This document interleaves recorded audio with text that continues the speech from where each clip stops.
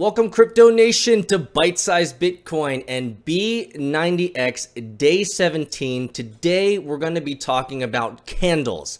And so we've talked about so much in the last 16 days, from creating a cryptocurrency lifestyle to creating your first account on Coinbase, to making your first trades with GDAX, to buying your first altcoins with Bittrex. We've been creating a lot of tutorials and a lot of very beginner, very basic walkthroughs. So I hope that you've spent some time going into that. Now that we've finished some of the most basic account setup walkthroughs, we want to introduce you to the basics of technical analysis. And today we're going to introduce candles. Let's do it. B90X. Bring it. Bring it. This is the act.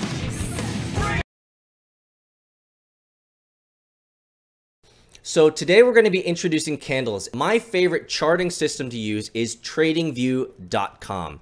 Tradingview.com is a very simple system to use, and I highly suggest that you sign up for a free account. The reason you should sign up for a free account is it allows you to make drawings on the charts, and it also saves your drawings, which is very important for future reference and future use. So if you haven't signed up for a tradingview.com account, sign up right now. All right, now that you're in tradingview.com, there's a lot of stuff to see. The first thing that you'll see is all of this stuff here. The first thing that you want to click on is you want to go over to market summary, and you want to click on crypto. Crypto is where we're hanging out. We're hanging out with Bitcoin, the big mama. We don't care about all the other indices, currencies, or futures or bonds. None of that stuff has any value to us. We want to look at crypto, and we're going to be using Bitcoin as our example. So let's do it. You can click on here and go to Bitcoin. Whoa, so there's lots of information here, guys. I want to give you the basics of what a candle is. There's so much information that is located within just one candle. And so we need to have this foundational understanding so that we can even make better trades over the long run. And the more practice you have understanding the basics of charting, the better and more informed cryptocurrency investor and cryptocurrency trader that you will become over time. So let's talk about candles. It's relatively simple, and there's going to be a couple exercises at the end of this to make sure that you have even more practice doing it. All right, so here we go. What you see before you here are candles. All these red and green bars are called candles. Candles essentially show price action. What does price action mean? Price action is essentially the amount of money that people are willing to buy and sell in a particular time period. In the time period that we're looking at right now, we are in the 30-minute time window, which means this is how the price has moved within these last 30 minutes, okay?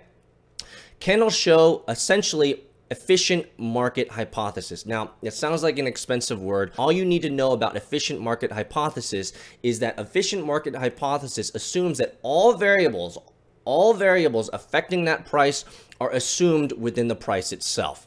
These can include things like expectations and emotions, fear and greed. And so fear and greed certainly affects the price of a coin. It also includes market fluctuations. What's happening in the market, what's happening with the news, what's happening with speculation.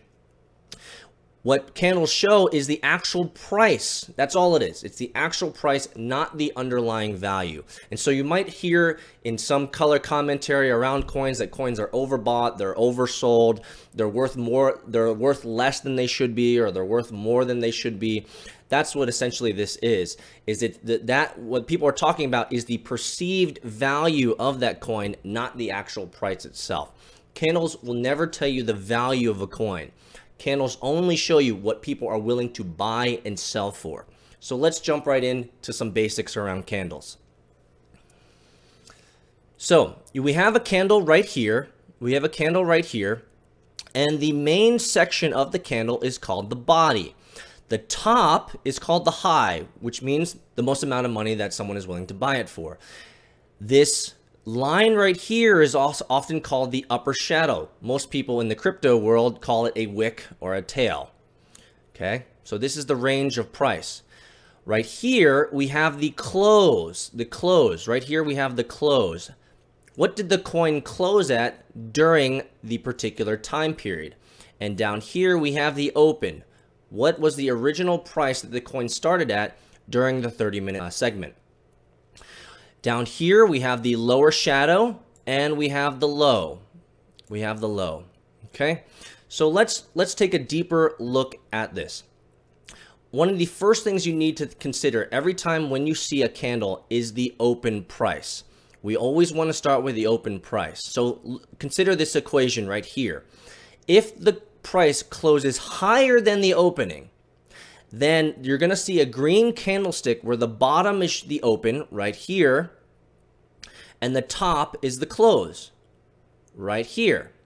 Now, the opposite is true when it comes to a red candle. So let's go over here in this example right here. Okay. If the price goes lower than the opening, so the open price started here, then you'll see a red candlestick where the bottom is showing the close right here and the top is the open. So it's the opposite. Whenever you see a green candle, it means the open is at the bottom and the close is at the top. If you see a red candle, then the open is at the top and the close is at the bottom. Now, this is actually very important for us to know. So let's go over here and let's talk about it. In terms of the price action of the bar, when the close is greater than the open, you will find buying pressure. And so when the close is up here, is greater than the open was down here, then you're seeing buying pressure. What does that mean? People are interested in buying that coin. It's going to create an upward movement in the price. The opposite is true with a red bar. So when close is less than the open, so the open was here on this red bar. When close is less than the open, then you have selling pressure. Something like this, right? Okay. So one thing to note about these bodies, longer bodies mean more intense buying or selling pressure. So a good example is certainly right over here. Right here. This was the open on top, and down here was the close, which means there's a lot more selling pressure. There's a lot of people that are looking to sell their coin. There's a downward momentum in the market during this 30-minute time period. The opposite is true when it comes to smaller bodies. So shorter bodies means that there's less price movement and consolidation. You've probably heard this word consolidation before. We love consolidation. So generally, after lots of price volatility in the market, you'll find that things will start to consolidate. What this means is people essentially are trying to figure out, what do they want to do? Do they want to add more upward momentum and buy more? Or are they seeing the trends and they want to sell more so that they can get their profit taking? Okay. So again, what you see right over here is a strong selling pressure. With strong selling pressure with a red bar like this, what it can create is resistance levels. Resistance levels. A resistance level is a level that where the price is not going to, it's going to be harder for the price to move upwards. The opposite is also true with a green candle. Okay, with a long green candle like this one here, you see strong buying pressure. And what this can create is a support level or excessive bullishness. So a support level is where the coin is not going to go below that level, and it looks like there's going to be a lot more upward momentum for the value of that coin. So in summary, candles show you a lot. They tell you a lot about the price action of a coin. Remember, we always start with the open price. The open price, we always look at the open price here, and if the close price is above the open, it means there's a lot of price action in the upward movement. Okay, now the opposite is true with a red candle. We start with the open, and if the close is lower than the open, that means there's a lot of selling pressure happening in the market.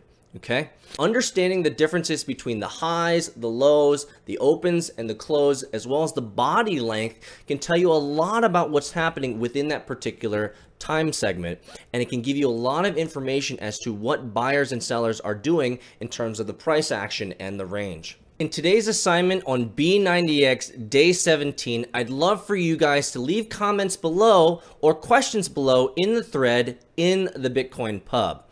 And number two, I'd love for you guys to practice even more with TradingView, writing down notes on TradingView as to highs, lows, opens, and closes. The more that you actually take notes on TradingView, the more that this is going to become tacit knowledge. What is tacit knowledge?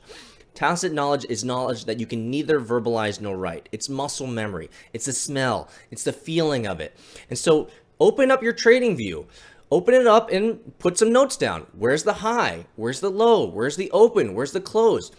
Is there buying pressure here? Is there selling pressure here? The more notes that you take on TradingView, the more tacit knowledge that you will receive, and the better and more informed trader you will become over time. You can watch this video and do nothing. That would be okay. But watching this video and actually writing notes down in TradingView is going to help you learn more and instill these principles and ideas into your crypto lifestyle. So I hope this, guys, was helpful. This is a very simple tutorial on the basics of candles. We're going to go more into the deeper nuances of candles in next episodes. If you enjoyed this episode of B90X, feel free to subscribe, and feel free to subscribe to our Patreon account so we can create even more walkthroughs, tutorials, and even more applications like mobile iOS apps for our crypto nation. Thank you guys so much, and I'll see you tomorrow.